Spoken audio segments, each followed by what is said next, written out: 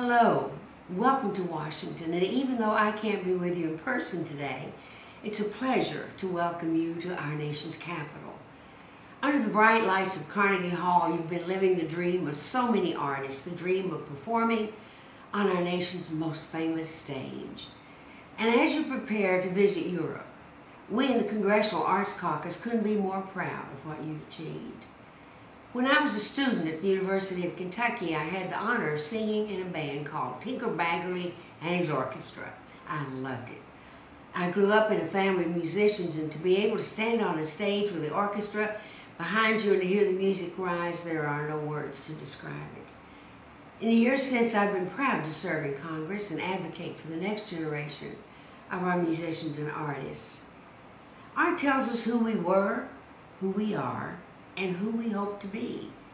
And that's an incredible gift. Music and art bring beauty, enlightenment, and hope to millions of people throughout the world. And that's why I'm so excited as you'll be sharing America's greatest artistic gifts in Russia and Great Britain in the weeks to come. As you begin your tour, please know that the members of the Congressional Arts Caucus will be with you in spirit. We look forward to seeing broadcasts of your concert, and I know that your experience with the National Youth Orchestra will remain with you forever. And I hope that when you return to your hometowns that you will join me as a lifelong advocate for the arts in the United States.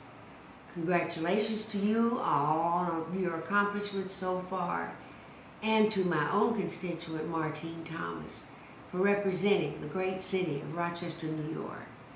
Martine, all of us back home are awfully proud of you. To everyone, I wish you the best of luck on stage, and thank you again for sharing your musical talents with the world.